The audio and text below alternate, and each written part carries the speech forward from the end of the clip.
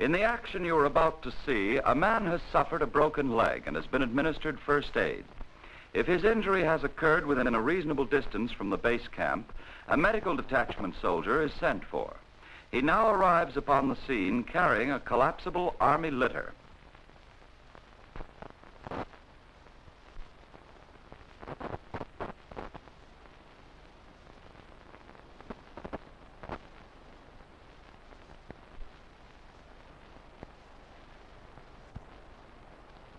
While he is removing it from the packboard, one of the troopers brings over the injured man's skis, which are to be used as runners for the sled.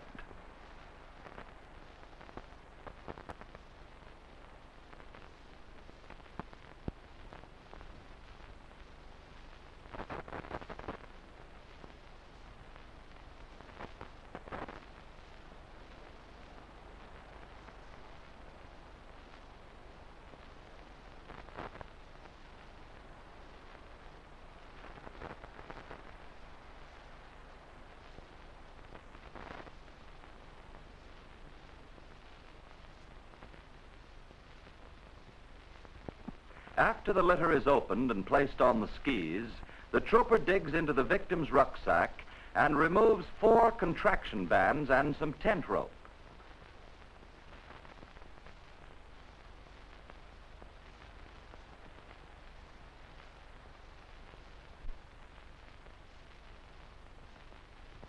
The litter is attached to the skis by using the contraction bands, which are passed around the skis through the legs of the litter.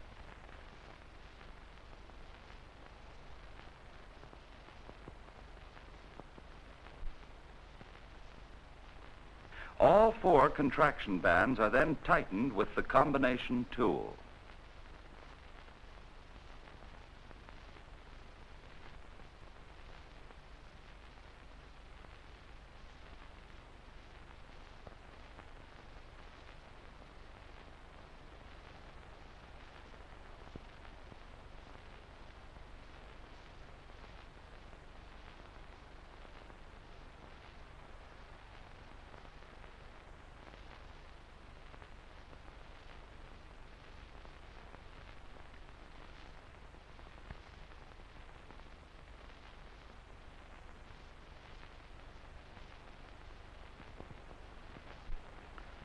Two ski poles are attached to the front of the sled by threading a leather thong through the hole in the tip of each ski and tying it to the web of the basket ring of each ski pole. These ski poles will facilitate easy hauling and steering.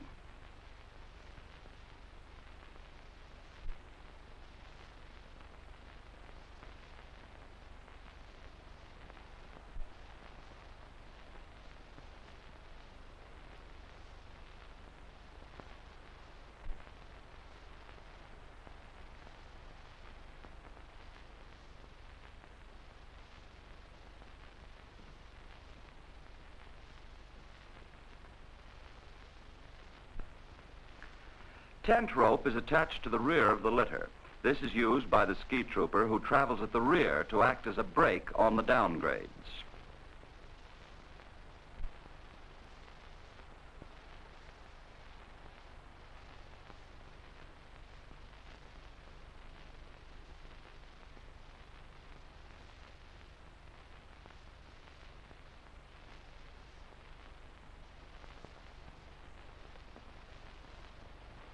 The injured trooper's sleeping bag is opened and placed on the litter. He is then carefully lifted on it and well covered in his sleeping bag.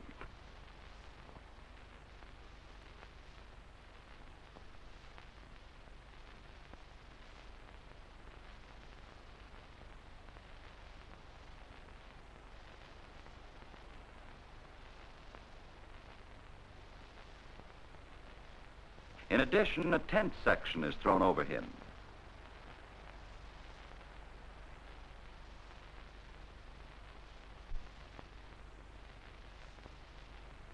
If a rucksack is to be used as a pillow, it should be tied down under the skier's head. Before being transported to camp, the trooper is lashed to the litter with tent rope to keep him from rolling off the sled.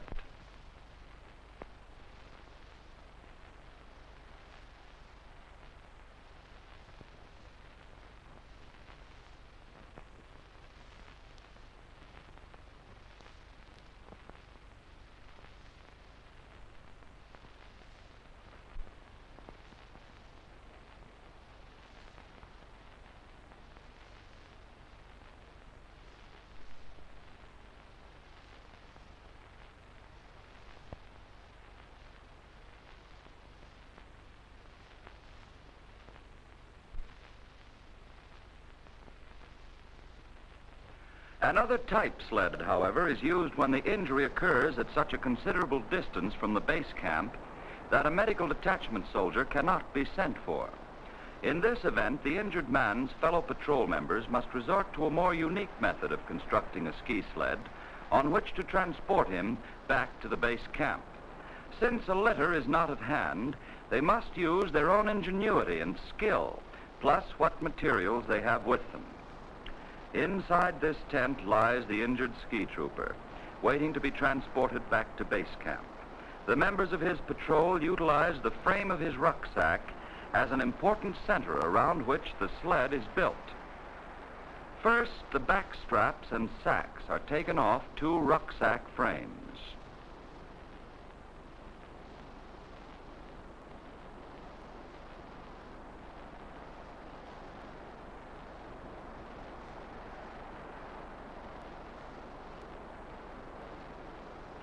Two men work together in attaching the rucksack frames to the injured man's skis. Then a sled adapter is clamped around the frame and placed in an upright position on the ski. After a contraction band is placed around the ski and passed through the adapter to anchor the rucksack frame to the ski, it is first tightened by hand and then with the combination tool. This operation is repeated at the 4 points where the rucksack frames rest upon the skis.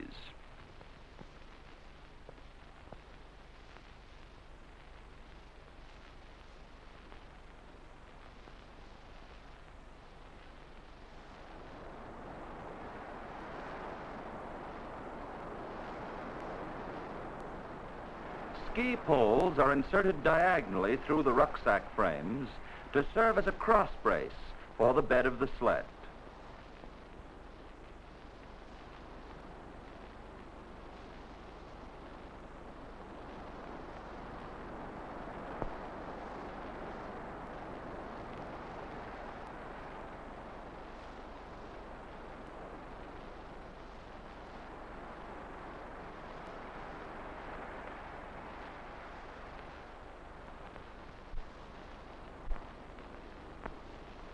The projecting end of each frame is pulled down and securely tied with a leather thong to the ski poles at the point of their intersection.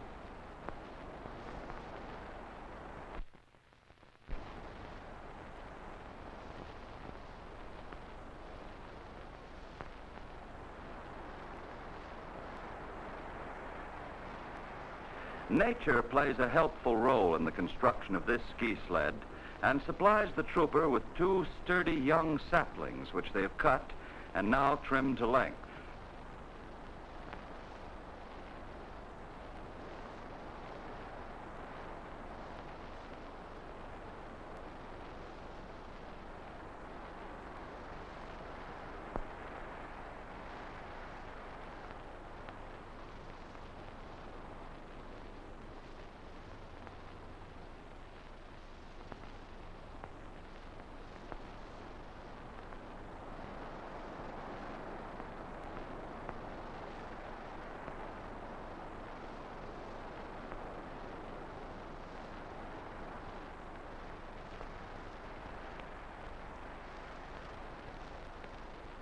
The men lash these two saplings to the rucksack frames with leather thongs.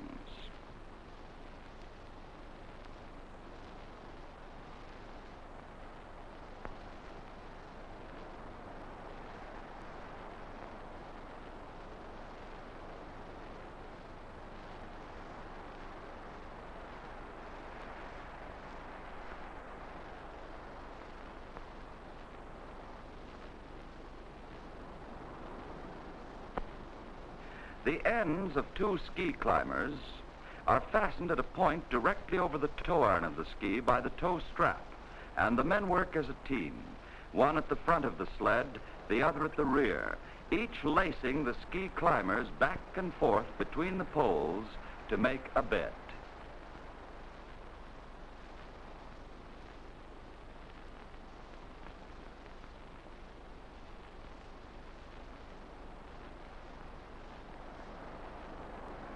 Tent ropes for pulling and guiding the sled are attached to the front of the skis by passing the rope through the holes in the tips of the skis.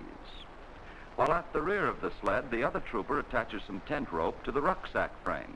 This will be used by one of the ski troopers to aid in balancing and braking the ski sled as it is being hauled.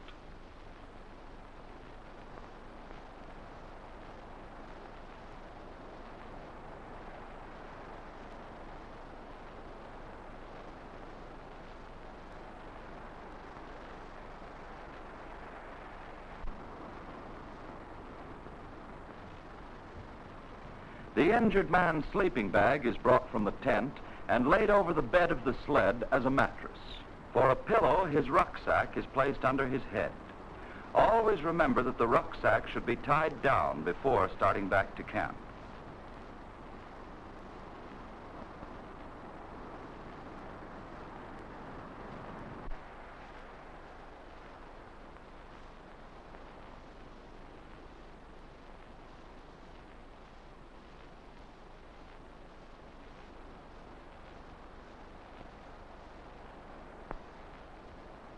The injured trooper's rifle is handed to him, and he sets it on the sled alongside his legs.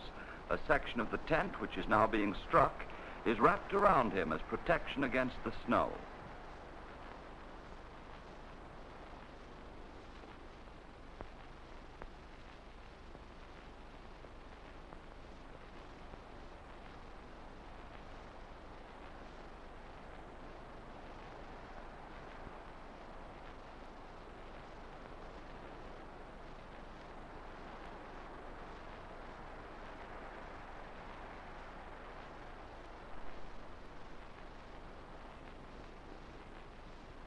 This trooper is apparently quite interested in seeing how the other patrol members are coming along with him, and he watches them as they securely lash him to the sled with tent rope.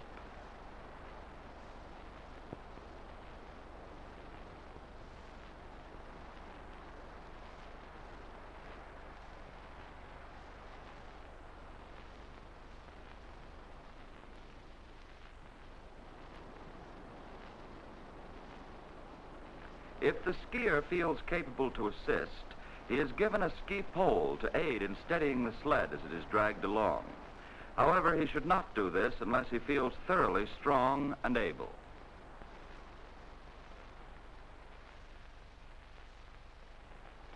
Before leaving, the troopers who haul the sled set up their skis and put climbers on them to ensure traction on the snow.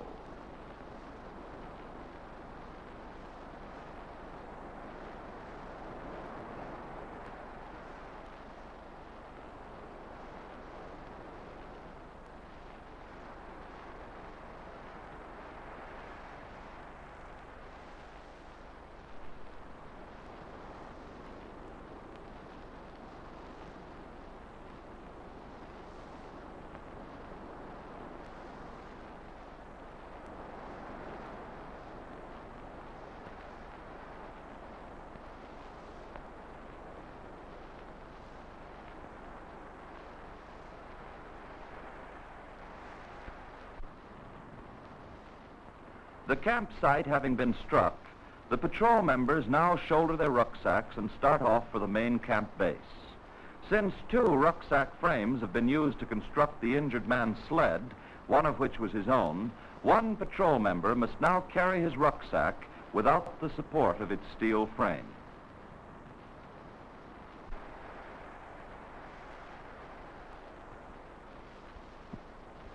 Two men take the drag lines to haul the sled, while the third trooper takes a position at the rear of the sled to act as a balance man. On a steep climb, the rear man has come forward to aid on uphill pulling.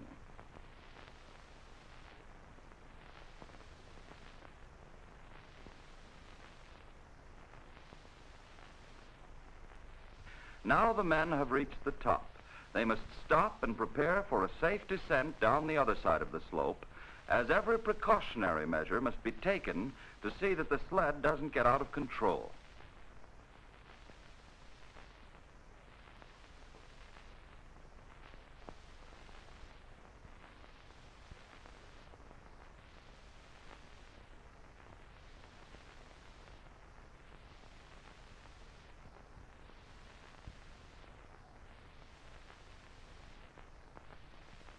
tent rope is wrapped around each runner of the sled to act as a rough lock or brake on the running surface of the skis.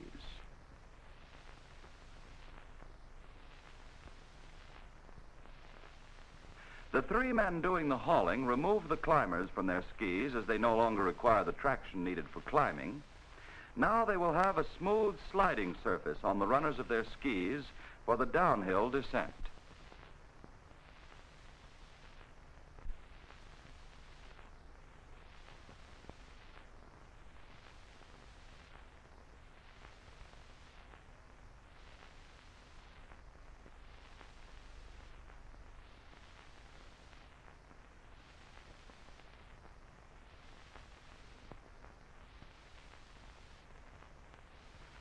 On the steep downhill slopes, one man guides the sled from the front while the other two men stay at the rear to hold the sled from sliding out of control.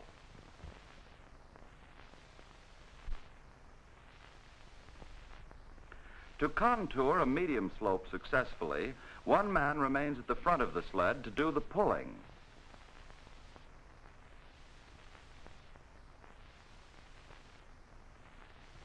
The second front man stays close to the downhill side of the sled, grasping a short rope to keep it from tipping, while the rear man stays slightly uphill, holding the rear rope taut to prevent the sled from any side slip.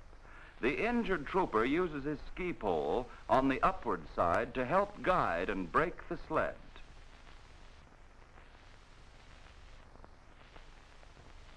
To contour a steep slope, one man remains at the front to do the pulling, and the other two men are in positions at the lower side of the sled to hold it into the slope. Ski poles are used as levers to prevent the sled from tipping downward. This allows the sled to ride on the uphill ski only. With the poles acting as levers, the downhill ski is in midair. The injured man, who is still active, renders considerable assistance by leaning into the slope.